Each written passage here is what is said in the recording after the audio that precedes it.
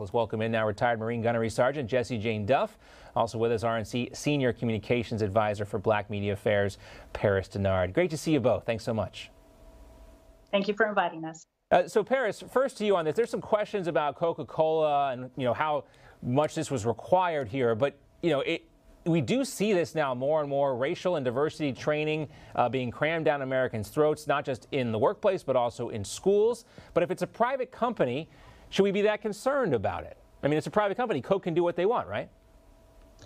Private companies can do what they want, but the other thing that we have to keep in mind is that there are a lot of government assistance programs and incentives that are happening across the country with the Biden administration that are incentivizing certain types of behaviors and trainings and things of that nature.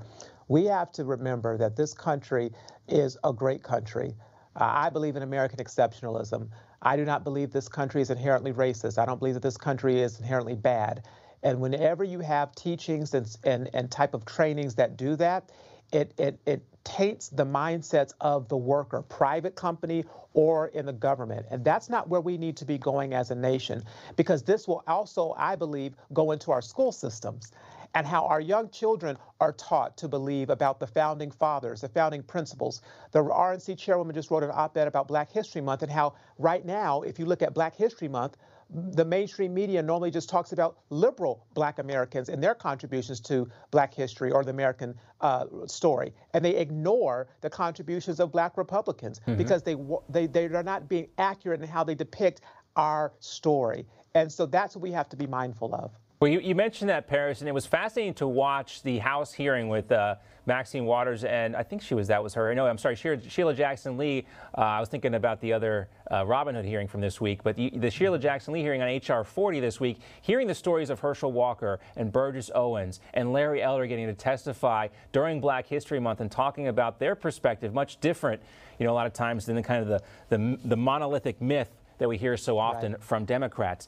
Jessie Jane, this might be okay for private companies to do, but I don't think it actually is. I mean, if we strip away which races we're talking about here, I think most people from a common sense standpoint would say, look, giving someone preference just solely based on their race sounds wrong when you're not talking about black versus white, when you're just talking about the issue of race. That is not something that I think a lot of Americans are comfortable with. Yes, all EEO laws, all equal opportunity laws are not written based upon race. They're written as if any race can be discriminated against. If you were to look at any policy of any human resources within any company, it says discrimination based upon race. And here, Coca-Cola comes right out and does that against white people. It essentially, they put white in a format and decided to state that there was ignorance among whites. And if we were to replace the word white with any other race, it would be a lawsuit. So at the same time, I think every white employee has an opportunity here to go and press forward against Coca-Cola for the statements that were made against them flagrantly. A blanket statement of identity because of race is inappropriate regardless of what race you're discussing. There's no such thing as reverse racism. Racism is racism, regardless of any race that you are creating a hostile or intimidating work environment. And I would dare to say that if I were working for Coca-Cola right now, that would have created a very hostile and intimidating work environment for anybody who happened to be Caucasian.